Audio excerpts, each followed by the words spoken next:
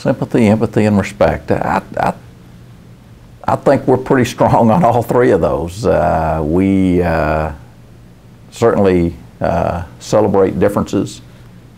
We have a diversity committee or council, I think they call themselves. It evolved over a while, and we celebrate people who, we acknowledge and celebrate people who have done something to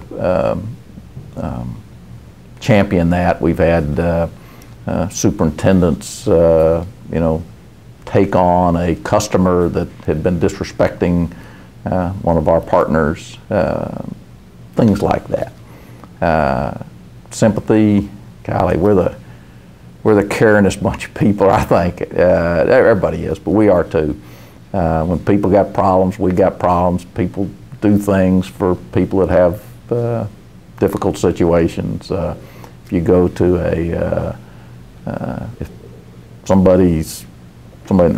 there's a funeral connected with somebody at TD, we have no policy about it, but when you get there, 2/3 of the people in the audience will be, or in the service, will be people from TD. They just go and help people through difficult times.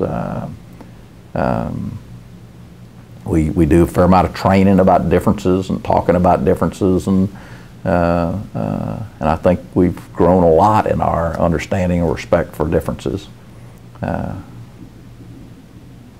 fact, one of our basic values is respecting individual differences, valuing individual differences.